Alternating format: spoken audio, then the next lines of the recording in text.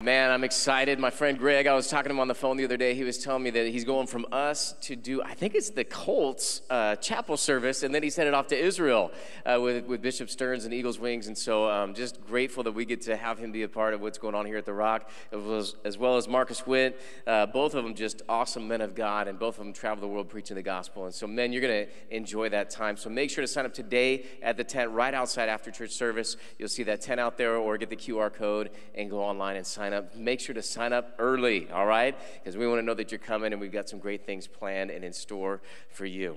Well, hey, Rock family, it's good to be with you guys. Love you guys. Anybody excited to be in the house of the Lord? Amen. We're going to have a great time in the Word today. Today, we've got a message from God that I believe is one of those messages that interests people. Lot's been said on it. A lot of books have been written, a lot of podcasts, all that kind of stuff. People have taught. And there's been a lot of good teaching as well as a lot of bad teaching on it, all right? And so today, we're just going to simply look at what Jesus has to say about this subject. And I want to make sure that you get everything you can out of the message. So I want you to lean in to the Word of God today. Make sure to put your cell phones on Do Not Disturb mode. If you're using them for your Bible, that's cool. Maybe you're taking notes on them. That's great. Just make sure you're not getting notifications and things like that. And so you can put them on silent mode as well. Don't get up and walk around during the message. God wants to speak to you. I'm the one that's talking and who needs a drink of water. Okay, so you don't need a drink of water. You can hold on. I know you watch those movies that are like 3 and 4 hours long. You got your legs crossed. You're doing the dance and all that kind of stuff, but you want to see all the action. And yet God's speaking to you about your life and about things that pertain to the future. And you're going, oh my gosh, I got to go use the bathroom. And you run out on what God's saying to you. So make sure to focus in on what God has to say. And then for all the parents in the family rooms, hey, love you guys on this side, wave at me over here in the family rooms. Love you guys, all right? On this side, wave at me over here in the family rooms. Love you guys. Packed. But you know what's amazing? First service, there was nobody in either of the family rooms. Now, they're both filled to the hilt. So I guess, if you split them in half, everybody came to the second service today. So you're going to be glad that you did. God has some great things in store for us. And so make sure to make that about a 2-week experience there in the family rooms. Then get your children over to the greatest children's ministry on the planet. They're going to love it. And you're going to be able to come and get the Word of God at your level over here as well. So let's get into the Word. Get your Bible in hand. Come on. Even online, come on. Let's get ready for the Word of the Lord. Would you join us? If you have the ability, would you stand to your feet? Let's honor the Lord. I'm going to get down on my knees, and let's pray and invite the Holy Spirit to come and speak to our hearts today. Father, we come to you in the mighty name of Jesus. And Lord, we're so grateful, God, that today that we can be in your house, lifting up our hearts and our hands, lifting our voices in song, lifting you up, God, and exalting you in our praise. And God, we're so grateful for your presence, God. Without it, God, it's not going to work, Lord. And so we desire you above all else. We thank you today, God, that we have not come to hear from the ideas and the philosophies of man. But God, we've come to hear from you.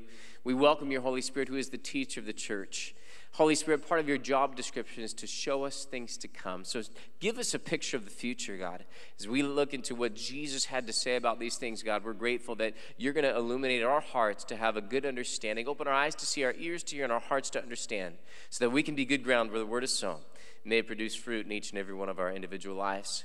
Today, Lord, we don't just ask these blessings on ourselves only. God, as you open our eyes to see and our ears to hear and our hearts to understand, God, as we can hear by the Spirit of God and become all that you've called us to be and do all that you've called us to do. But God, also we pray for our brothers and sisters, all the churches here in the Inland Empire as well as around the planet. Baptists, Lutherans, Methodists, Episcopalians, Charismatics, Pentecostals, Calvary Chapels, Assembly of God, Foursquare, Evangelical, Free, Victory, Outreach, God, the Catholic churches and Adventist churches, Messianic Jewish congregations that met yesterday, Lord, if they're lifting up your name, preaching your gospel truth, God, we bless them just as you bless us, God. And we thank you, Father God, that your Spirit is moving in the midst of your church, God, strengthening and building it, strong and healthy, prevailing and overcoming, God. We pray for the persecuted church to overcome, God. May they endure to the end to the glory of God. Strengthen their hand, God. And we thank you, Father God, that you're watching over them as well. Lord, we do pray for the peace of Jerusalem. We pray for peace in our land. And it's in Jesus' mighty name we're all in agreement, and we say, amen, amen. Today, as you're having a seat, get your Bibles and go with me to Mark, the 13th chapter. We're in a series called the Body Life Series, talking about the life of Jesus Christ when he's here on the earth. And we're going story by story throughout the life of Jesus Christ, seeing how we're to live life, because we presently today are the body of Christ. And today, the story portion of what we're going to take a look at is very short. Now, normally, I've been taking these sections of scriptures and where Jesus had lengthy teaching and that sort of thing. We've gone on to take a look at the next story and just been kind of skipping through the life of Jesus, looking at what he did so we can see what we're to do in life. And yet, thought it was important that we take a look at this section of Scripture in this portion because Jesus does something prophetically, and then at length, he discusses it with the disciples. And it's a subject that all of us, I believe, at some point or another have either thought about or been interested in, or maybe you've heard teaching on it, and maybe it even scared you. But today, the title of the specific message and what we're talking about is preparing for the end times. Preparing for the end times. Mark chapter 13, starting in verse number 1, it says this, and he went out of the temple. Stop right there. That's the whole story portion right there for you. Jesus walked out of the temple. See, Jesus at this time is the presence of God manifested in the flesh. This is the Son of God. And he is God in the flesh, representing God to man and man to God. And prophetically, Jesus leaves the temple. He walks out of the temple. And in doing so, we know that the last time that this happened, that the presence of God left the temple, that the destruction was certain and coming soon.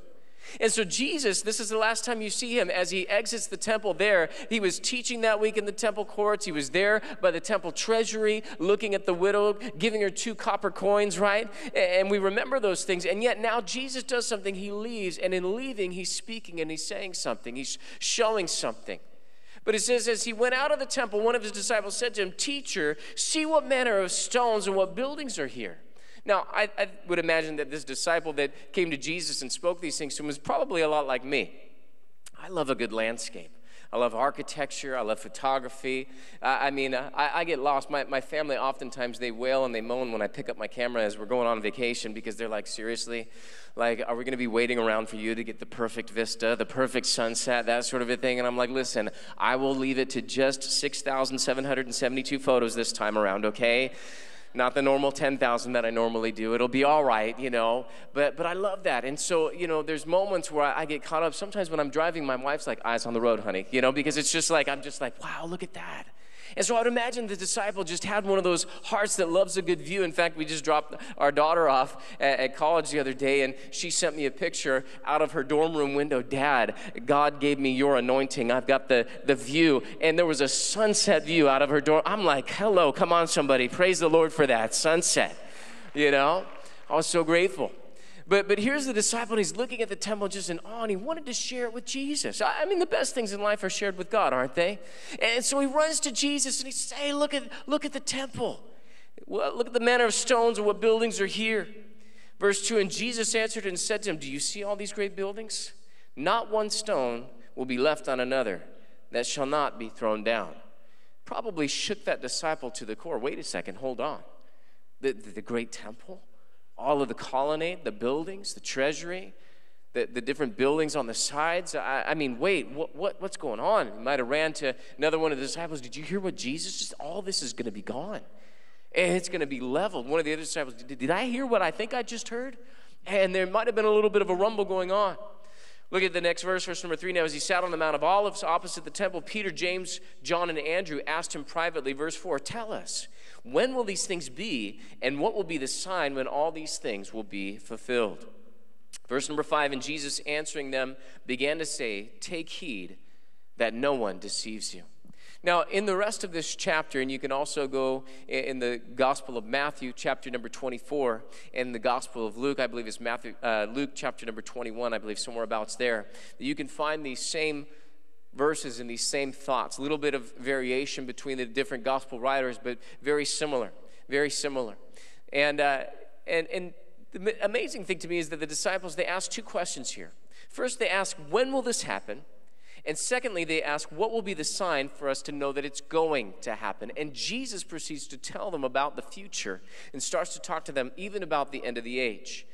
And so in Matthew, the question's a little bit different. They say, tell us when will these things be? But then it changes a little bit in the second question. And what will be the sign of your coming and of the end of the age? Now that explains why Jesus goes into what we would consider to be the end times. Is because they're asking about not only the destruction of the temple, but when Jesus returns. See, in their minds, the Messiah was going to come and set up his kingdom. And so they're saying, okay, hold on. If the temple's going to be destroyed, then obviously you're going to set up your kingdom on the earth because you're going to overthrow Rome and you're going to take over the whole world. So therefore, if the temple's destroyed, that's a bad thing. That would have to be Rome. So you're going to be coming and you're going to be destroying them and wiping them out. So in their minds, this thing is connected. The Messianic kingdom is going to come on the earth. But Jesus separates these two things. Even though he tells them about what's going to happen with the destruction of the temple, he goes on to tell them the second question. He answers their question about the end of the age. They just didn't realize that the age would last for a millennium. You understand? It's been 2,000 years. And we've been waiting because there's been a dispensation that we're in the midst of. What is that? It's a season of time. It's a span or a length of time in which there's a certain activity going on. And in this dispensation, we're in the dispensation of grace, and we're in the time of the Gentiles, as the Gentiles are being allowed to come into the church. In other words, it used to be about Israel. They were the chosen people of God. They had the covenants. They had the promises. But then there came a time where Jesus went to the cross, and now Jesus takes both Jews and Gentiles alike, and he opens the door for everybody to come in, and that's the season that we're in right now, is that it's not exclusive to Israel. And there's a jealousy that's forming on the inside of Israel. If you read in the book of Romans, you'll find out about this, that they're going, well, hey, wait a second. We're the chosen people. We're the special ones. And we say, well, hey, you know what? God's opened the door for everybody. We're part of the covenants too. And the Bible says that there's going to come a time where that season will wrap up and Israel will come back in its fullness. And we're going to see salvation of the Jews. We're going to see some amazing things that take place on the earth. But right now we're in this dispensation waiting for the return of the Lord. And so Jesus opens these things up to them. Now, I want you to notice in verse number 5 that Jesus warns of deception when it comes to the end times. See, we've all heard of people that have erroneously taught about the end times, that Jesus is coming back on this day and this hour and this moment, or some people saying, I'm Jesus, right? And we've heard all of this bad teaching on the end times. In fact, there are religions, world religions, we would call them cults because they're false religions that come along and they say, well, you know, Jesus already came back. He didn't like what he saw, so he went back up into heaven. I don't think God is that confused. I don't know about you, but I think God knows what's going on the earth, don't you?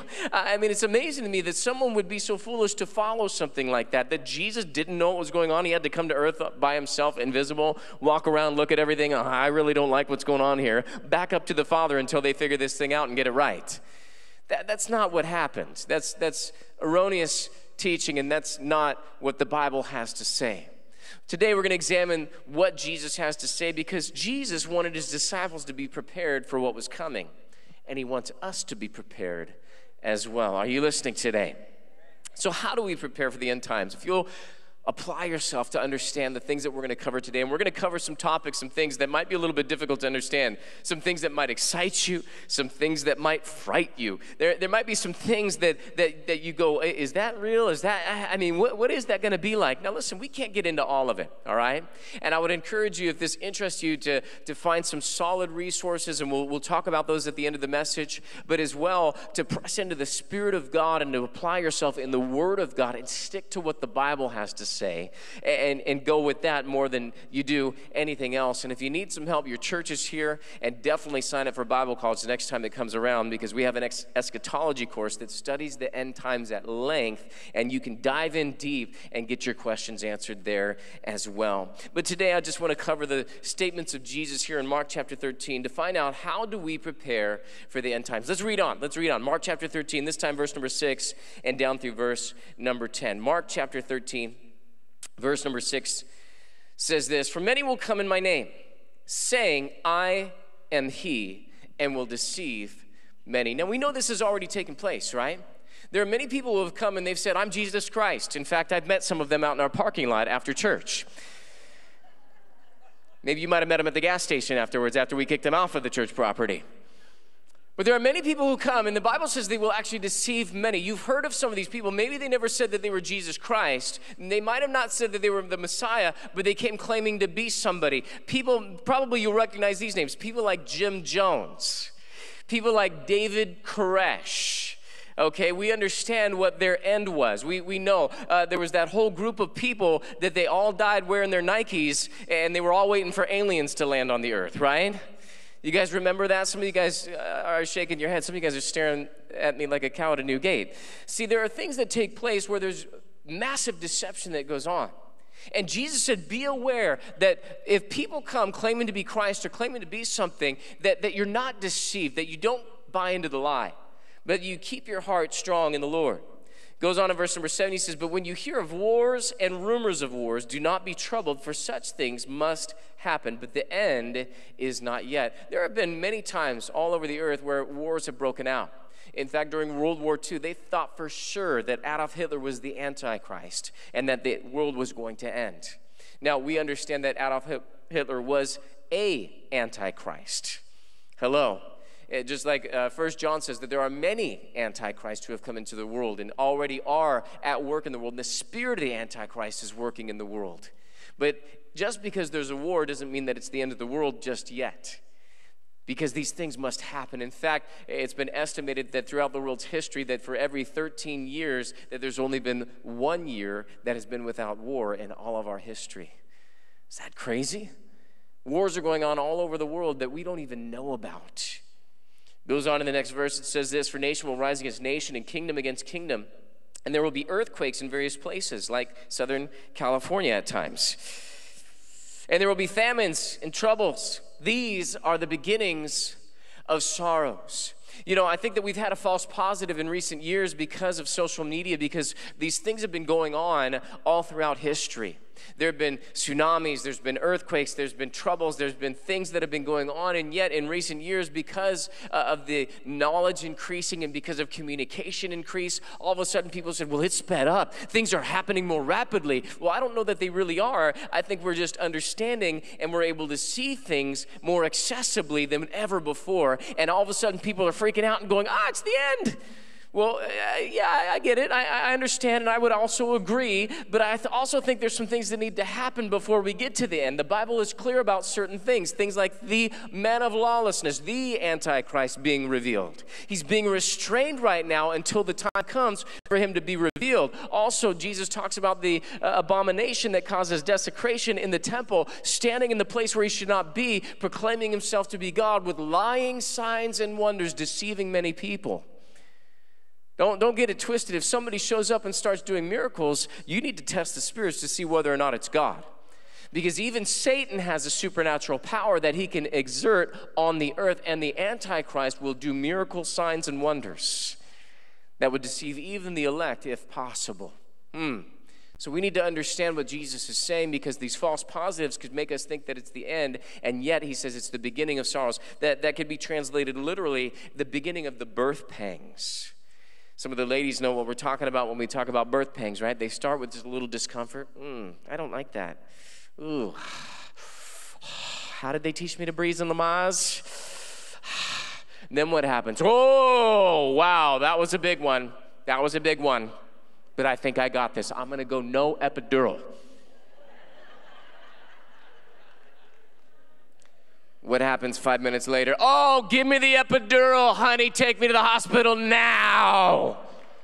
Why didn't you pack the bag beforehand? Why? Because all of a sudden the pains are starting, and they get more frequent and more intense with each one. Is that right? See, I believe that's what we're going to experience on the earth as the end times get closer and closer. It's going to be more frequent and more intense. Are you listening? Now, we never have to fear these things because God is with us through all these things, and his grace will keep us. And in fact, the Bible says that we are not appointed to wrath. When the wrath of God is being poured out on the earth, the church will not be here. I do know that for a fact. You say, well, Pastor, Pastor, hold on. Are you saying pre-trib? Is that what you're saying? No tribulation, no tribulation. No, we don't have to go through. Just beam me up, Jesus, and we're out of here. No, that's not what I said. That is not what I said, because we're not appointed to wrath, but the Bible does says we will experience tribulation on the earth. So we're going to go through some things, and we're going to be here through some things. But there will become a point where God takes his church out, and the wrath of God is poured out, and we're not appointed to that wrath. But it says that these are the beginnings of the birth pangs. You're going to see these things happening more frequent and more intense. Verse number 9, but watch out for yourselves, for they will deliver you up to councils, and you will be beaten in the synagogues. You'll be brought before rulers and kings for my sake, for a testimony to them. Now, this was actually fulfilled in the life of the disciples, wasn't it? They were actually brought before the Sanhedrin. They were beaten. They were put in prison. They were told not to preach in the name of God again. You can read about this in the book of Acts, early on in the book of Acts, Acts chapter number 3. Man gets healed, and all of a sudden they're in jail. Happened right away. And they brought them back again and again. They beat him up. The Apostle Paul, you can see this all throughout his lifetime, all throughout the history of the church. So there was an immediate application as well as an unfolding revelation as it went on into the church, as most prophecy is. That there will be a natural physical application, but also an unrolling, continuing revelation that unfolds throughout time. And so this was not just for the disciples only, this is for the church, because we know that there are people today that are being imprisoned for their faith. Today that are being beaten up for their faith. See, Jesus is saying the life of a disciple will experience tribulation and trials, and people will come against you for the preaching of the gospel. Jesus said if they did it to the master, they'll do it to the student. It's going to happen to you. Verse number 10. Look at this. And the gospel must first be preached to all the nations. If we're going to be prepared for the end times, how do we prepare for the end times? First thing that Jesus just mentioned, notice this, is that the gospel must first be preached to all the nations. That means we have to preach to the end. We have to preach to the very end. Don't let up. Don't give up. Don't shut up. If they beat you up, then get up. You keep preaching up. You keep going for it. You don't shut your mouth. You don't let off. You keep going and keep preaching, because this gospel must be preached to all the nations. I heard the story of two guys on the side of a road with road signs in their hands. And they had these big signs, and every car that would pass by, they would wave them at the cars. One of the guy's signs said, turn or burn. The other guy's sign said, the end is near. And so as they're out there, a car passes them by, and they shook the signs, and they yelled, hey, read the signs. And the guy looked at the signs and read them as he drove by, and he shook his fist at him, and he says, leave me alone, you religious nuts. A moment later, he turned around the bend, and they heard a loud crash. And the one guy looked at the other, and he said, do you think that we should have wrote on our signs, the bridge is out due to the wildfire? See, we need to not let up in our preaching. We need to make sure that we have a clear message that Jesus is alive, that Jesus is seated at the right hand of the Father. And because we know that the end is coming, there will come a day when we wrap these things up that we need to be ready for Jesus' return, and therefore we need to preach the Word of God. I want you to hold your finger there in Mark chapter number 13, or maybe you want to put a pencil, or if you have a ribbon in your Bible, or maybe you want to put a foot or your neighbor's arm or something, whatever you have, just put it there in Mark chapter 13, and turn with me over to 2 Timothy chapter number 4. Turn there with me, 2 Timothy chapter number 4, and it's okay that you didn't laugh at my second joke. That's all right. I'll forgive you, and we'll just move on. 2 Timothy chapter 4. We're going to be, in fact, bouncing back and forth between 2 Timothy and Mark chapter 13. So just kind of, hold your Bible and go back and forth with me. 2 Timothy chapter 4, we're going to be in verse number 1, and we're going to read down through verse number 2. Take a look at it. This is Paul's last words to Timothy. In fact, Paul had a lot to say about the end times. You can read about it there in 2 Timothy. You can read about it in 1st and 2nd Thessalonians. He had a lot to say in those two books. In fact, you can read what Peter had to say about what Paul had to say in 2 Peter chapter number 3, where they're talking about the end times as well. A lot of the Bible is preparing us for what's going to come, for what's going to happen. And it says this in 2 Timothy chapter 4, verse number 1. It says, I charge you therefore before God and the Lord Jesus Christ, who will judge the living and the dead at his appearing and his kingdom. Notice the kingdom of God will come, and God will judge the living and the dead. All of us, our works are going to go before the Lord, and God, the righteous judge, will determine good or evil. Whether we're his or whether we're not. He'll either say, enter into the joy of the Lord, or away from me, I never knew you. So he says, I charge you therefore to do what? Verse number 2, if you can read these first three words with me. 1, 2, 3. Preach the word. Notice we're not preaching ourselves. We're not preaching philosophies. We're not preaching the latest ideologies. We're not preaching what we heard someone else preach on Twitter, on Instagram, on Facebook. No, we're not preaching New Age mentalities. We're not preaching what Oprah or Dr. Phil had to say. We are preaching one thing. That is the Bible. Yes, that is the book look, for me, it's the only thing that has the power to change. It is the seed that has the power to produce after its own kind. It's the only thing that's going to work. It's the only thing that can save a soul. It's the only thing that can heal a body. It's the only thing that can clear a mind. We are to preach the word. Goes on and he says, be ready in season and out of season. Listen, if the end times hit and it gets bad and there are troubled times, you need to be ready to preach. Convince, rebuke, exhort with all long suffering and teaching. Go ahead and preach, Pastor. That's your job. That's what I pay you to do. No, you give your tithes and your offerings to fund the gospel in the house of God. But listen, I'm here to build you up to do the work of the ministry. You are the full-time minister of the gospel of Jesus Christ. If you didn't know this, you are called to preach. What does that mean? To proclaim the good news. It doesn't mean you have to be eloquent and have a 3-point message. Hey, my dear coworker, I want you to hear these 3 points in a poem that I have for you today about why you should give your life to Jesus. It's not it. All you have to do is proclaim.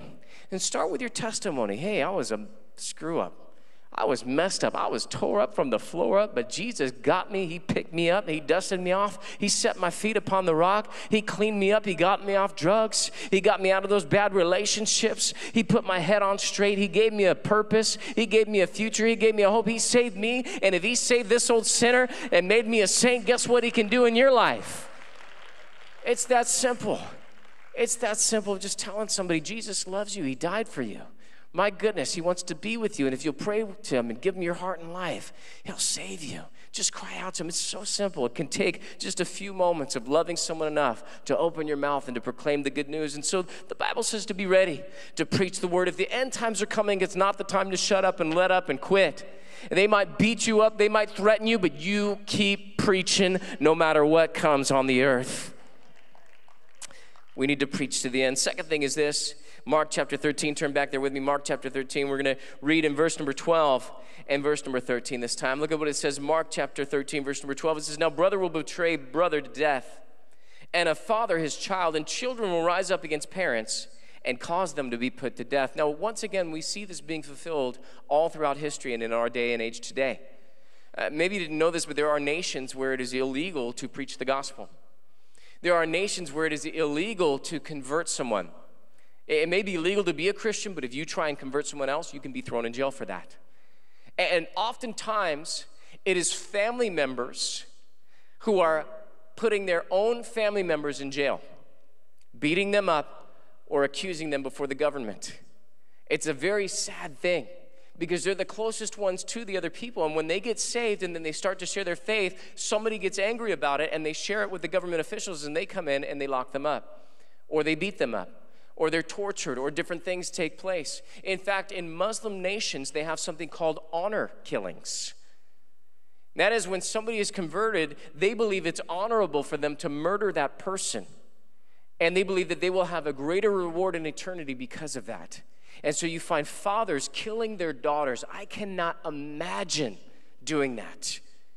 I cannot imagine the horrific things. And yet, they have these things, even in our land. It's oftentimes covered up and they won't spread it around, but it still happens. It's amazing how the words of Jesus are just unfolding right in front of us. But look at verse number 13. It says this, and you will be hated by all for my name's sake, not just your family members. You won't just be betrayed by the people closest to you, but everywhere you turn. He says, you'll be hated by all for my name's sake. Look at this last sentence. But he who endures to the end shall be saved. So not only are we to preach to the end, but Jesus just made this mention. He said we must endure to the end. Keep going. Doesn't matter who turns their back on you. Doesn't matter if all those closest to you kick you out and cast you out. Doesn't matter if no one likes you and everybody hates you. He says to just keep going. Now, I don't know if Jesus is going to come back in our day. It could happen. Definitely it could happen. It could happen today. Now, I don't think that it will, because there are still some things that I see in the Word of God that need to happen, like the lawless one being revealed and, you know, the abomination that causes desecration in the temple. Well, that means there needs to be a temple. So I'm looking to see if in Israel they're going to build a third temple. They may very well. And in fact, there are people right now at Temple Society that's putting together plans, and they've got things laid out. They're looking for the foundations to find out where the temple would have been so that they can put it right on that same place. There's currently a dome of the rock right there that I believe that they're going to need to probably move. That's going to be quite a battle and quite a war that's going to take place. It's very interesting to see what happens. See, keep your eyes on Israel because they're the time clock of the end times. The fact that they're even here is a fulfillment of prophecy some 75 years ago, that all of a sudden the people who were scattered and who were gone on the face of the earth resurrected a nation in a dead language in a day. And the prophet said, can a nation be born in a day? And certainly they were. And even though they were trying to be wiped out, they were trying to push them. Nations came against them, tried to wipe them out. And in 6 days, the nation of Israel was still standing. It's amazing, amazing, amazing history. And we're living in these wonderful, fascinating times. And so we can see that there's some things that need to take place. But listen, if God doesn't come back in our day and age, we need to continue to endure. What does that look like for us? What does that look like? Because, it'd be one thing if it was just, hey, we're gonna bear down, we're gonna go through these end times, we're gonna make it through. But what if Jesus doesn't come back in our day? What if he doesn't come back in our children's day? What if he doesn't come back in our children's day? And so on, and so on, and so on. Well, there was a minister named Fred Craddock who said, to give my life for Christ appears glorious. To pour myself out for others and pay the ultimate price of martyrdom. I'll do it, Lord. I'm ready to go out in a blaze of glory. We think giving our all to the Lord is like taking a $1,000 bill and laying it on the table.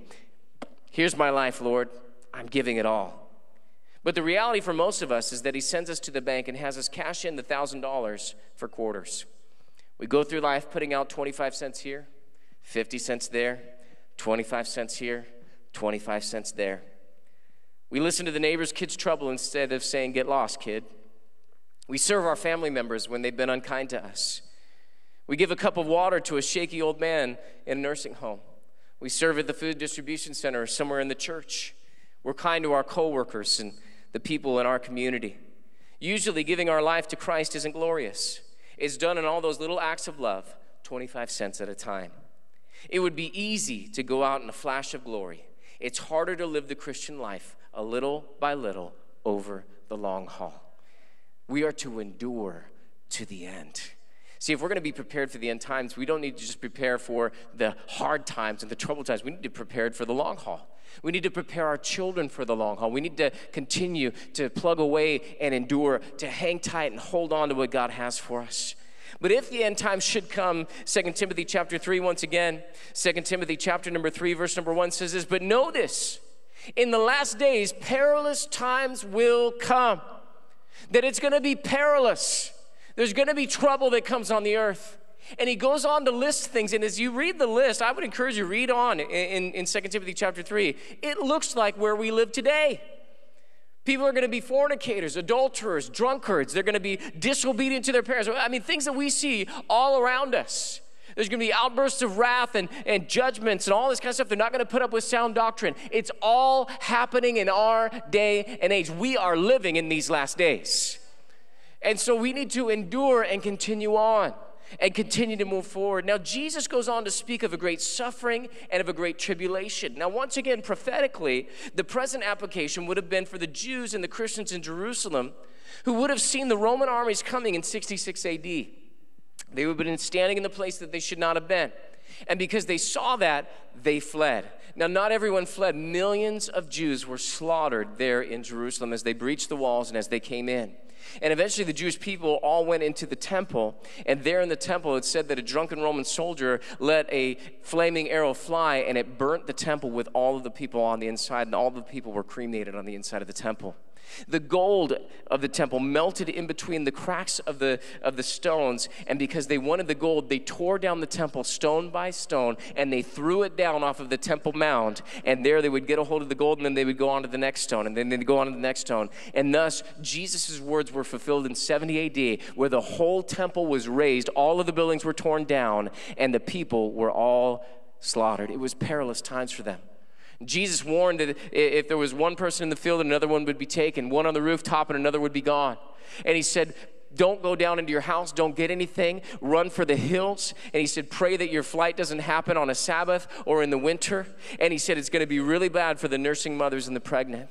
And it was just an amazing thought. Now, again, that would be a present application for the people some 40 years later after Jesus spoke these words there in Jerusalem. But we also understand that there's going to be perilous times in the end times when the generation that's here on the earth goes through those times, that it's going to be very similar and things are going to happen that are the same. It's going to be troublesome, but Jesus' language starts to change when he talks about a future tribulation which would come upon the world in the end times. Let's look at it in Mark chapter 13 once again, this time verse number 24.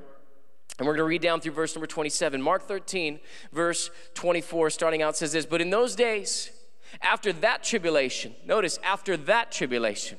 So this is something that's taking place later on. The sun will be darkened and the moon will not give its light. The stars of the heaven will fall and the powers in the heavens will be shaken. Now he starts to talk about celestial beings like the sun and the moon and the stars, and we identify those things.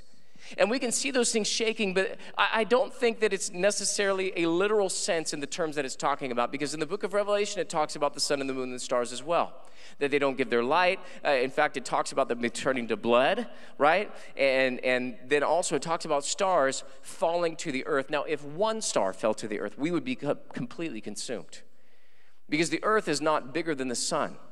And in fact, our sun is a small star in our galaxy, and it can hold and contain many hundreds of the earth inside of it if you were to pile them all up on the inside.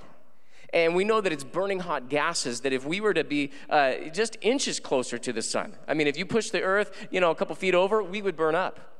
And so if you put the sun on the earth, we know that wouldn't happen. So it can't be in a literal sense. It has to be speaking in spiritual, figurative language. Is that right? Now, I want you to notice that in the verse 25 at the end, it says, and the powers in the heavens will be shaken. The powers in the heavens. In Ephesians chapter 6, it talked about our spiritual fight, and it says that we do not wrestle against flesh and blood, but against what?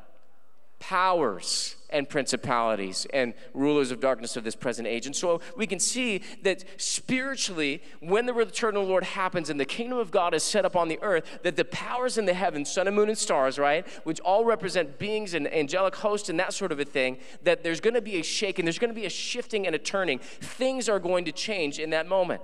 Verse number 26, then they will see the Son of Man coming in the clouds with great power and glory. Verse 27, and then he will send his angels to gather together his elect from the four winds, from the farthest parts of the earth to the farthest parts of heaven. Verse 32, drop down there with me, but of that day and hour no one knows, not even the angels of heaven, nor the Son, but only the Father. Right there, you know how to get away from error concerning the end times.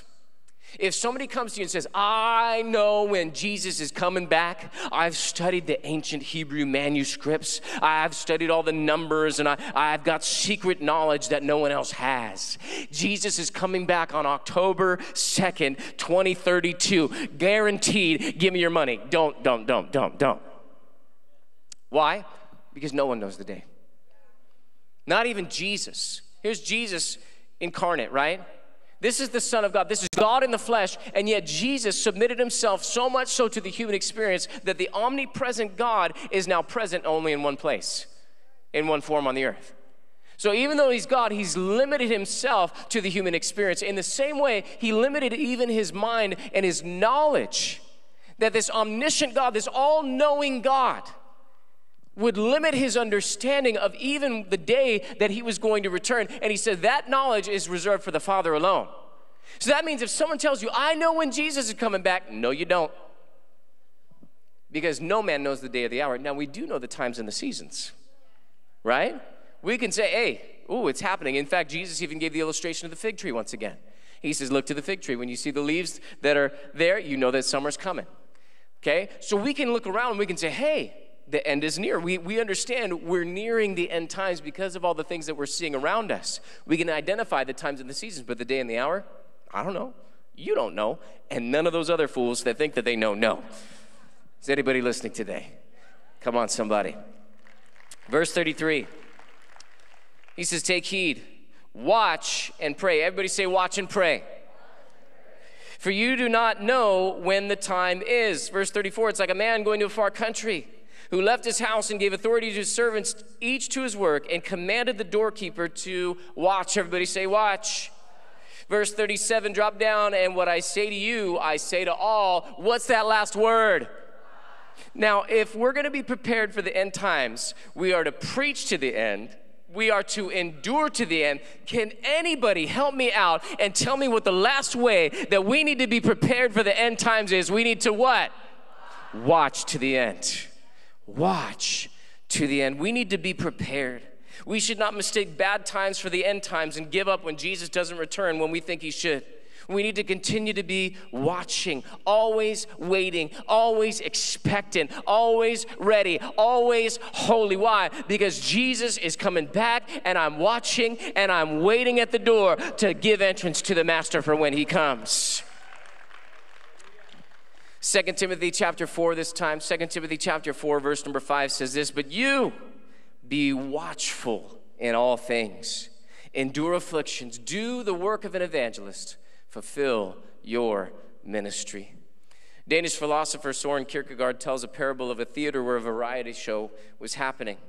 Each show was more fantastic than the last one and is applauded by the audience in greater measure every time. Suddenly, the manager comes forward and apologizes for the interruption, but the theater is on fire. He begs his patrons to leave in an orderly fashion. The audience thinks this is the most amusing turn of the evening, and they cheer thunderously. The manager again implores them to leave the burning building, and he is again applauded vigorously. At last, he can do no more. The fire raced the whole building, and the fun-loving audience with it. And so, concluded Kierkegaard, will our age, I sometimes think, go down in fiery destruction to the applause of a crowded house of cheering spectators. Luke's gospel warns us in the same story when he tells the same account of Jesus talking about the end times of three things that can distract us. Three things: self-indulgence, drunkenness, and worldly cares. Self-indulgence, drunkenness, and worldly cares. I remember there was a time where I actually prayed this to the Lord. I was saved at a young age, and as I was growing up, I was studying the end times and that sort of thing, and it caused such fear in me that I actually asked God, I said, God, could you please not come back in my day? Just confessions of a pastor. Here we go, right? Why? Because I was being selfish. God, I don't want to go through that. God, I want to see my children grow up. I want to see my daughter. I want to walk her down the aisle. I want to hold my grandkids, God. And God, to be honest, I don't like pain, and I don't like tribulation, and I don't like all this stuff that I see. And so, God, can I not go through that? God, could you please just wait? And that was a very self-indulgent prayer. It was a very selfish prayer. And in a society where we're constantly navel-gazing, looking at ourselves, just kind of like, wow, look at me. You know what I mean? Everybody's all about themselves, and they won't do things unless it is good for them, right? They won't even accept a job unless they're like, hey, what do you got for me? You know what I mean? Like, what kind of bennies, what kind of this and that? Now, don't get me wrong. You need to provide for your family. You need to make sure that they're going to take care of you and not abuse you and use you and that sort of a thing. But I've heard of people that it's just like, seriously? Like, you got to have a bonus and a car and this and that, and you know, if they don't like it, then you're just going to go back and live in your mom's basement again. You know, I mean, it's like, come on. What's going on? It's just wild, and yet our society is so me-oriented and me-centered that this unholy trinity of me, myself, and I have governed people's actions and responsibilities to where they have given up on being other-centered and living the Christian life where God first, others second, and me third. Just an amazing thing. And so he says that is going to get us off of being prepared and watching for Jesus' return. Second thing is drunkenness. Now, of course, that speaks to the excess of alcohol, which God clearly speaks against in the Word of God, but also it speaks to being drunk on other things. Drunk on a lifestyle, drunk on the perversions, drunk on, different experiences and things like that. People literally get intoxicated with philosophies and ideas and things that are going on, whatever the latest and greatest is, and whatever the fad is, what this trend, what are people doing out there, and they become intoxicated and they get drunk on these things. In fact, in the book of Revelation, it talks about getting drunk on the fornications of Babylon. It's an amazing thought when you think about all the implications of what that means, but it's worldliness. It's getting lost in those things and getting inebriated where you cannot think straight because now all of a sudden you're intoxicated with these other things. And the Bible warns us clearly that that's going to stop us from watching. And the last one is cares, weights, pressures. Just like we talked about, thinking about the end times. Oh my gosh, what are we going to do? It's going to be so bad. I don't know if I can make it. I don't know if you can make it. I don't know if we can make it. And people get off on these cares. They get weighed down with making money, weighed down with having to have the nicest car or the nicest house or the best experience on Instagram. And then, man, they posted, I better post. And what if people don't like me and all this? And we get weighed down with these cares, weighed down with these pressures, and we're worried about what everyone else is doing, what everyone else is thinking, how we're going to make it, what's going to happen, rather than trusting in the living God for every moment of every day and watching for the return of our Lord Jesus Christ. These distractions are designed to get us off our watch and onto ourselves. And if the Master is coming, we don't want to be caught off guard. We want to be prepared for his coming. How can we be prepared for the end times? Well, preach to the end. Endure to the end, and watch to the end. Jesus made these statements for us to know what to do and how to do it. Did you guys get something from the word of the Lord today? Now, don't leave, because there's some special stuff going to happen in a moment, some very special stuff going to happen in a moment. So I want to encourage you guys to remain seated. But if this interests you, if this excites you, I would encourage you the next time Bible College is open. And Pastor Teresa, is it for the winter? Are you going to open it up? Okay, so in the winter, about January, at Girls' Night Out, that sort of a thing, and Christmas time, as we head into January, there's going to be Bible College sign-ups. I would encourage you to sign up for the Bible College, because we have an eschatology course.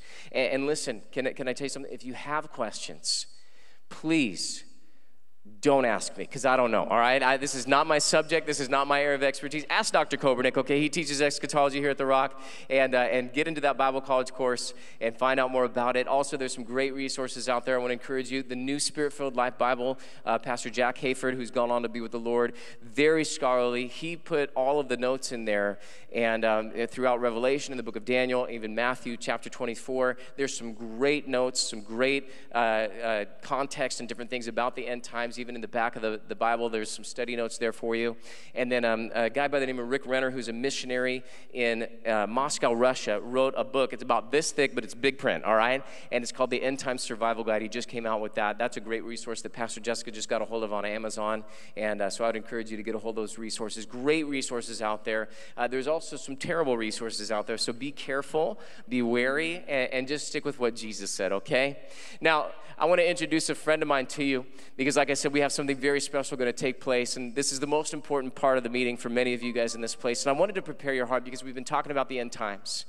And years ago, I heard this, and I wanted to present it again to you guys. But my friend, and he's my goodness, how do I even introduce you, my brother? He's an OG in gospel rap and gospel hip hop. He's one of the pioneers that started it all back when nobody was doing it.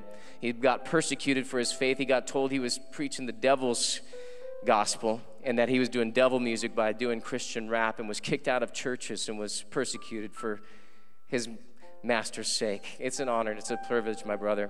And I want to introduce to you T-Bone here, and he's going to come up and share some things with us. Thank you, Pastor Dan. Somebody give God some praise in this place tonight. Come on. It's an honor to be here today, man. I haven't touched a microphone in over 4 years. I retired from music about 4 years ago, but Pastor Dan called me this morning and he said, hey, T, he said, could you do a song for us that I heard years ago about the rapture? And when your pastor calls you, I just simply text back, let's go fishing, amen? So I want to share this song. This is a song that I wrote literally over 30 years ago. It was released in 1993. Many of you probably weren't even born. And it's a song that talks about the rapture. Like he said, you know, no man knows the day nor the hour. The Bible says that when he comes back, he's coming back like a thief in the night, right? So I wrote a song called Thief in the Night, and I pray that it blesses you guys. If I mess up with the lyrics, it's been a long time. Pastor Antonio told me he knows all the words, so he can help me out. But I want you guys to pay attention to the words, and it goes like this. Not good enough is a thought that's dwelling through my mind. I thought that I could see, but I was really spiritually blind. Going to church on Sunday, then Monday, smoking on a spliff, and still be thinking I could uplift the name of Christ with my hands waved up in the air. Living a double life and thinking the Lord was in one accord with all the things that I chose to do. But serving two gods, homie, be like being a blood, but you be sporting blue. You say it ain't true? Yo, don't take it from me. Read it yourself, Matthew chapter 7, 21 through 23. It happened to me, a pastor's kid, never did a bid, thinking I could live a lukewarm life and carry a knife in my left hand, and in my right carry a Bible, shout revival, then shank it twice for my survival. But little did I know that it would all come to an end when I was walking home from school on a Friday with an unsafe friend. I saw my dad's car wrecked down the street, so I ran to see if he was alive, but no one was inside. I couldn't believe my eyes, what was going on, so I ran to the house to see if I could get the info from my mom. The door was wide open, so I ran frantically down the hall, shouting and screaming, but no one seemed to hear my call. Was I dreaming, or could it really be? The rapture happened and the Lord took everyone except for me. I dropped to my knees and prayed, but I couldn't feel his spirit the way I could before when he was knocking at my heart's door. So here I am alone in a world that's straight up dark, and if I want to buy some clothes to eat, they say that I gotta take the mark. Now it's my choice, take it or starve. I quickly made my pick. I choose to rob and steal, cause I'll never take the 666. I jump in a stolen car, get on the freeway heading east, cause they'll cut off my head if I don't take the mark of the beast. It's 3 months later, in an abandoned building I live, constantly ducking and dodging, cause now I'm known as a fugitive. I'm frustrated, mentally aggravated, but I gotta last, cause I know Jesus ain't coming back for a second pass. I blast just to stay alive, I'm going insane, cause like Ice-T to me, it's all about surviving the game. If I would have only searched for him from the start when I had a chance, I wouldn't be here suffering for all the things that I did in the past. But I thought the life I lived in God's eyes was enough to go to church on Sunday and keep my Bible from collecting dust. What's going on? I'm surrounded. I guess they found my hiding place, cause all I see is Uzis, Glocks, and 9s pointed at my face. They said, renounce, you gotta die. So I replied, the Lord is my savior. As the tears ran down my eyes, my time has finally come. I guess I'm ready to go to my Father's paradise, a place that sinners will never know. They whacked me up the platform, it's execution time. Now on the heavenly stage is the only place I'll rhyme. They lay me down, it's only seconds till I'm gone and dead. Please God have mercy, somebody catch my head. Shh.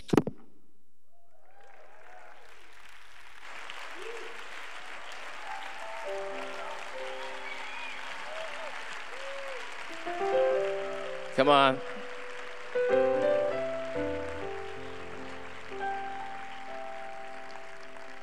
Thank you, my brother.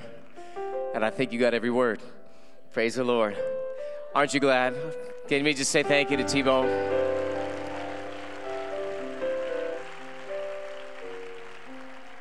There's a sobering reality in what he just said, and I hope that you caught it. There are too many people that are living a double life.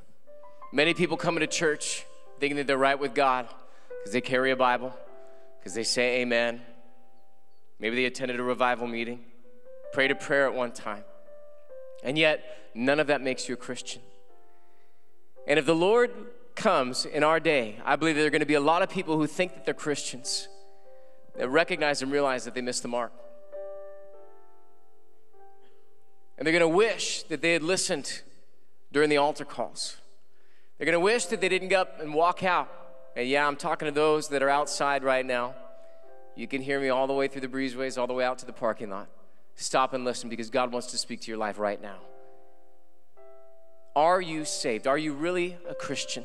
If you were to die, if today was your last day, would you make it to heaven or would you end up in hell? See, just by coming to church doesn't make you a Christian. We think that we just show up to church, call ourselves a Christian, that makes us a Christian, when nothing could be further from the truth.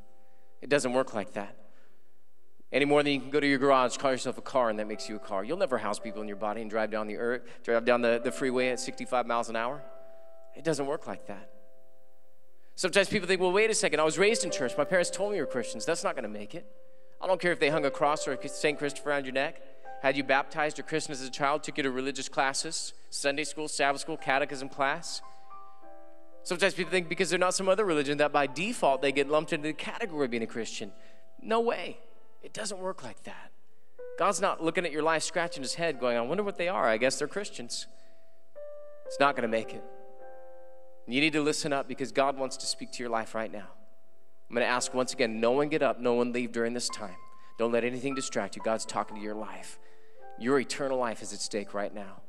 Some of you in this place, you think that because you memorized a scripture, got involved in a church service, helped out, sang in a choir, carried a pastor's Bible, made decisions in a church, because people thought of you as a leader, that's going to get you into heaven. Maybe you got a membership card to a church and thought that that's going to get you into heaven. God's not looking for a membership card or your church involvement. He's not looking for how many volunteer hours you gave at a church. It doesn't work. You say, Pastor, I'm a good person. I've done a lot of good deeds. I know God wants us to be good, and I think I've been good enough. I don't know. I've given money to charities, been nice to my neighbors. I'm better than that guy. But you know that nowhere in the Bible does it say God's lining you up with the next guy, seeing if you're better than them, and whoever's good goes to heaven, whoever's bad goes to hell. The Bible tells us all have sinned and fall short of the glory of God. God's not interested in your good works to get you saved, because we're all sinners in need of a Savior. Sometimes people think, but Pastor, I know God. Someone told me that if I knew God, I'm a Christian. I know God. I celebrate Christmas and Easter, sing the songs every year of my life. I got scriptures memorized, Old and New Testament. I could quote them to you, Pastor. Yeah, and so could the devil. You'll find that in the Gospels. Devil quoting scriptures. The demons believe, the Bible says, and they tremble. They're not going to make it. They know that they're going to end up in eternity and punishment and hellfire. That's why they tremble at the end of that. Today, I want to make sure that's not you. Hell was never designed for you or for me. It was made for the devil and the angels that rebelled, and yet we can choose with our life where we end up, whether heaven or whether hell. We can't get to heaven your way, my way, some well-meaning church committee's way. Not all roads lead to heaven, contrary to what popular culture would have us to believe. There's only one way to heaven, and that's God's way. And Jesus said it in John the 3rd chapter that you must be born again to enter the kingdom of heaven. There's no other way you're going to make it except that you be born again. Now, I know society, Hollywood movies, television, books, and blogs on the internet have made a mockery out of that. They've raked it to the coals, made it out to be something that it's not. Well, let's not let them define for us what being born again is. Let's let the Bible do that for us, shall we? What does being born again really mean? Well, from the beginning of the Bible to the end of the Bible, being born again has always meant the same thing. It means simply this, that you've surrendered to God all of your heart, and you've surrendered to God all of your life. Just like you just heard from our brother T-Bone.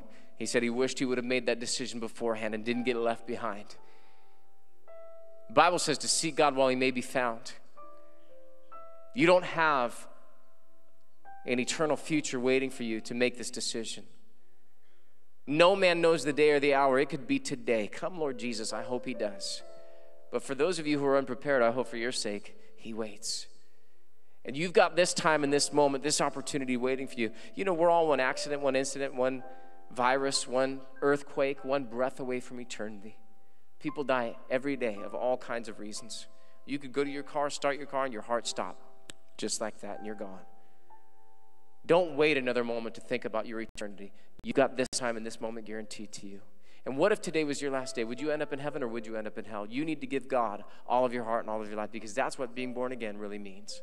It's a surrender. It's a willful surrender where you say yes to Jesus. God, I'm giving you all of my heart, all of my life, and you receive all of his heart, and you receive all of his life. And God says yes to you. He receives you as his own, makes you brand new, and now you can be with him for eternity. You say, Pastor, I've been such a screw up. Let me clean up my act and then I'll come to God. No, you come to God and he cleans you up from the inside out. Well, what if I mess up after I get saved? Well, then, hey, you get up and you keep going with God. Remember, he who endures to the end will be saved. You consistently show up and keep following Jesus. That's called repentance, where you turn from your way and you follow God's way. We all stumble in many things. No one is perfect, but we're all continuing to endure and follow Jesus and being perfected. We're all growing, getting better each and every day. That's what this thing is all about, is God working with your life. See, Pastor, I prayed a prayer at one time. Isn't that enough? Well, no. Because did you follow up that prayer with all of your heart and all of your life? If not, God sees through those things, and he knows where you're really at. You can't just throw up a prayer, live like the devil, and expect to go to heaven. No, you've got to give God everything, all of your heart and all of your life. Because God's listening to the words of your mouth, then he's watching your life to see if it follows. You see, Pastor, I'll make a deathbed confession. Well, don't wait. You don't know when that'll be. We're all one accident, one incident, one virus, one breath away from eternity, like we've already stated. You need to give God all of your heart. You need to give God all of your life. In a moment, I'm going to give you this opportunity by counting to 3. 1, 2, 3. When I say 3, I'm going to pop my hand on this microphone. Bang, just like that. When you hear the sound of my hand pop on that microphone, bang, that's your opportunity to simply raise your hand. What you're doing in raising your hand is you're making the statement saying, I want to give God all my heart, want to give God all my life, want to be born again, headed for heaven, denying my presence in hell. I'll see your hand go up, I'll count it, you can put it right back down. You might be thinking, wait a second, hold on, time out, Pastor. If I raise my hand, I'll be embarrassed. Yeah, you might be. But think of the trade-off. Isn't it better to be embarrassed for a moment than it is to end up in hell forever and ever and ever and ever and ever? No one would make that trade. A moment of possible embarrassment for an eternity away from God? Come on. And yet the devil thinks you're a fool, so he's trying to talk you out of this right now. Tell that devil to go jump in a fiery lake, you're not going with them. You're going on with God today. Get ready to get your hands up. Listen, if you landed in hell, you'd raise both arms, both legs, your underwear on a flagpole, if you could. Or just like you heard from that song a moment ago, you don't want to go through the things that have come upon the earth. You are not appointed to wrath if you're a Christian. But if you're not a Christian, there's only fearful expectation of judgment. Don't let that be you. Today, get ready to get your hand up. The Bible says it's appointed for man once to die and then to the judgment. You're not coming back as a dog or a frog, working your way up into a human, get another shot at this. You've got one life to live, this life. And eternity's long. Like we talked about, there is an end coming, but then there is an eternity future, and we can be with God or we can be in hell. It's your call today. It's your choice. Today, make the right choice. Push past that embarrassment and give God all of your heart and give God all of your life. Who should raise their hand in a moment? If you've been running from God instead of to God, I'm speaking to you. Who should raise your hand if you're not sure about your salvation? Make sure today. Who should raise your hand if you've never done this before, never given God all of your heart and all of your life? Could have been in church all your life, but you never crossed that line. Today is your day of salvation. Or finally, who should raise your hand? Maybe you're lukewarm or you backslid in this place. Jesus said, when I come, I want to find you hot or cold, because if I find you lukewarm, he says, I'll vomit you from my mouth. You know what Jesus is really saying? He's saying in or out. You can't do both. You either is or you ain't. Come on. But don't play the fence. Don't be out there in the world and in the church and expect to impress God because you come to church on Sunday with your Bible saying amen and hallelujah. God sees past those things. You need to surrender to God all of your heart. You need to surrender to God all of your life. If that's you in any of those categories I just listed, you know you need to get right with God, both live and online. Get it ready to get your hands up on the count of 3. Here we go. 1, 2, 3. Let me see your hands. Just raise them up high for me right now. There's 1. Thank you. There's 2, 3. Thank you. God bless you guys. There's 3. There's 4, 5, 6. Thank you. God bless you. Who else today? 7, 8, 9, 10, 11 up top. Got you guys up there. Thank you. 11 wise people. Who else today? 12 up there. Thank you. Got you right there. 13 right there. Yes. Thank you. 14 right here. Yes. God bless you. 15, 16 right there. Thank you. Thank you. Up top. 17, 18. Got you guys right there. 18 wise people. Who else today? Who else? 19, 20 right here. Yes. Thank you guys. I got you. 20 wise people. Best decision of your entire life. Why? Because it impacts your eternity. Anybody else? There's 20 wise people already. Who else today? You need to give God. Yeah, 21. Yes. Wonderful. Wonderful. That's great. 21 wise people. Anyone else that I did not already see? If I saw you, you can put your hand down. But if I didn't see you, get that hand up real high. Anybody else? There's 22. You're pointing over here. Anybody else real quick that I did not already see? Anyone else? In the family rooms, did I miss any of you guys? Give me a big wave. It's kind of hard to see if I didn't see you. Anybody else on this side that you're giving your heart and life to the Lord? All right. It's about 21 wise people. Can we give the Lord a great big praise for that today? Hallelujah. I'm going to ask, once again, no one leave during this time. Let's respect what the Holy Spirit is doing in the lives of people. Would you stand to your feet? And for those of you that raised your hand, all 21 of you, or number 22, number 23, number 24, 25, 26, 27, 28, 29, and 30, you should have raised your hand, but you didn't. It's not too late. Get a hold of your coat, purse, sweater, Bible, a friend of your friend. Get in the aisle and meet me up front right now. Come on down right now. Come on down to the front. Come on down to the front. Come on, they're coming. Let's give them a hand. His arms are open wide. Forgiveness. You can come too. This is your time. This is your moment of salvation. Come on down. The precious blood of Jesus Christ who come to. Come on, if you raised your hand, or you should have raised your hand, get out of your seat, get in the aisle, and meet me up front right now. Come on down. Arms are open wide. Forgiveness was bought with the precious. Come on, come on, come on. Jesus Christ will come to the altar. They're still coming. They're still coming. Let's keep it going for them, church. Let's keep it going for them.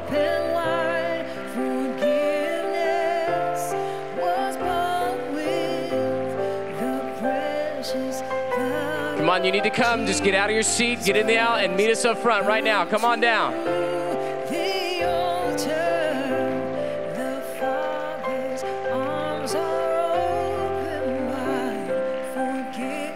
They're still coming. Come on, there's more of you. You need to come in the aisle and meet us up front right now. Come on down. Come on down. Take that first step. The rest will get easier. Come on. Come on, they're still coming.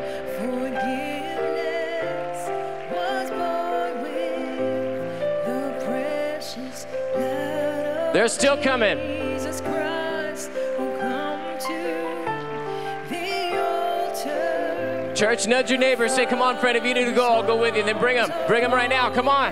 Nudge your neighbor. Nudge your neighbor. Come on, bring them. Was bought with the precious blood of Jesus Christ. Well, thank God you guys have come. This is the best decision of your entire life right here, right now. Came to give God all of your heart. Came to give God all of your life. Going to be born again. Brand new on the inside. That's an amazing thing. That old sinner that you know of, going to be gone. You get a brand new start with a brand new heart. God's going to clean you up from the inside out. I want to encourage you guys to stay committed and stay consistent in that commitment. What does that mean? It means that you got to show up every day. We talked about endurance, right? Giving out the 25 cents moment by moment. It's coming to church. It's reading your Bible. It's praying. It's being faithful to God. Doing the things that God has called you to do. Growing and learning. If you mess up, you get up, you keep going. I want to encourage you guys to come back to church. Not just next week, but this week. My goodness, we got church service tonight at 6. Come on back. Okay, Wednesday night at 7. We got different services all throughout the week, eight of them. 8 options for you guys. We're here working hard for you. Get 2 of those a week if you can.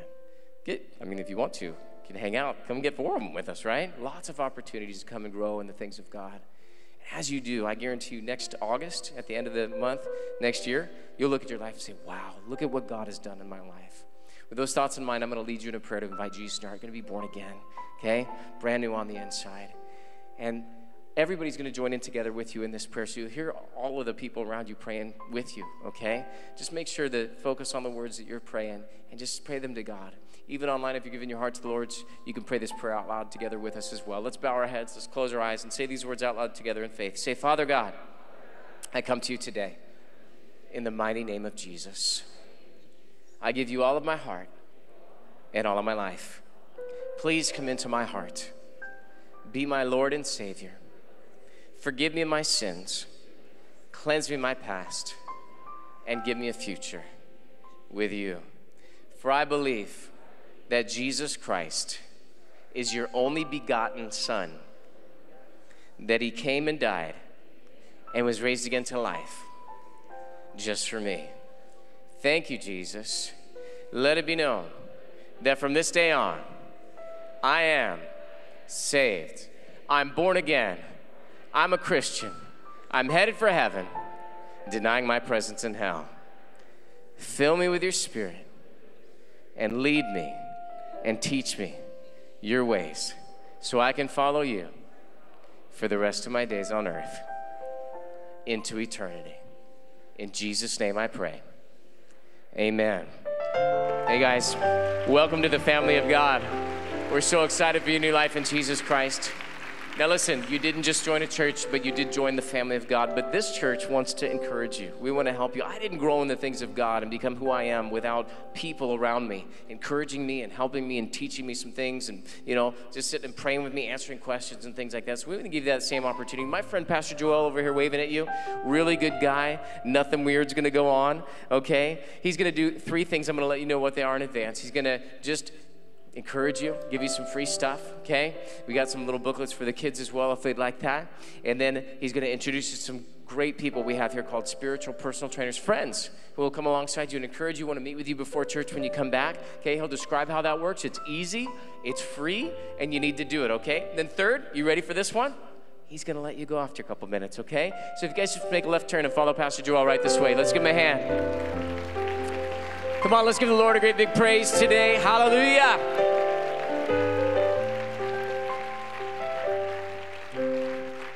Come on, aren't you glad you came to church today? Isn't God good?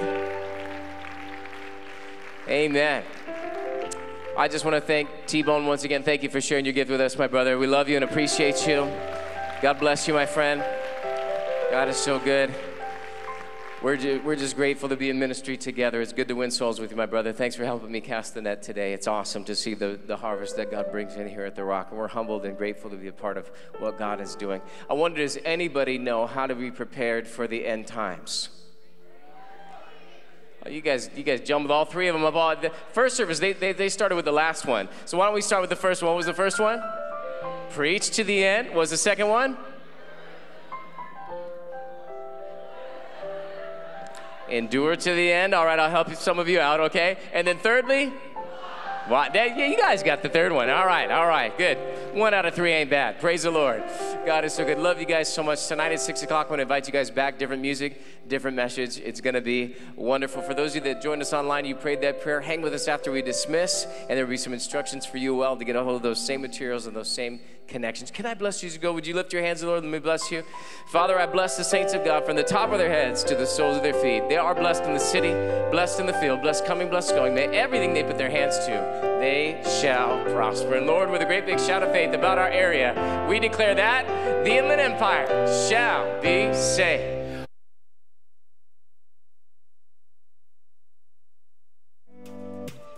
Hey, thank you so much for joining us online. If you just gave your heart to Jesus and prayed that salvation prayer with our pastor, congratulations and welcome to the family of God. Here at The Rock, we want to get you plugged in and set up for success as you start this new walk with God. In a moment, I'd like for you to head over to our Respond to God page by clicking the link provided in the comments where you can fill out your information so we can provide you with some free materials. We have a booklet called Welcome to Your Destiny, Easy Steps to a Successful Future with God.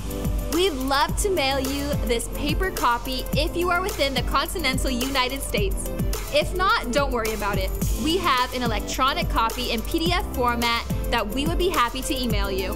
We also have a comic book we'd love to send out for any kids that have made a decision to follow Jesus. It helps explain their new walk with Jesus in a fun and age-friendly way.